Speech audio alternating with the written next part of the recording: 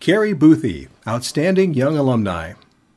Carrie, a civil engineer with Banner Associates, caught the eye of the American Society of Civil Engineers, which named her one of the top 10 new faces in civil engineering in 2009.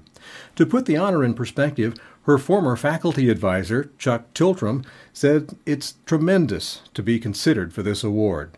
Considering there are more than 250 civil engineering departments in the nation and thousands of graduates, for her to be in the top 10 is awesome.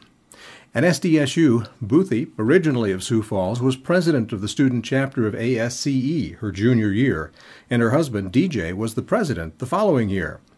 Currently, she serves as a design engineer for the $500 million Lewis and Clark water system, which will move water from the Missouri River via 337 miles of pipeline to allow drinking water to flow out of taps for an area the size of Connecticut.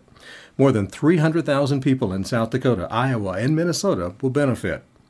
In addition to design work, she has coordinated project requirements with landowners, businesses, and municipalities.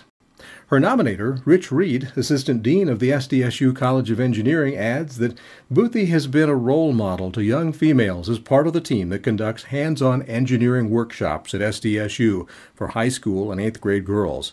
These events reached hundreds of young women each year. Carrie is a shining example to our youth of how civil engineers make the world a better place.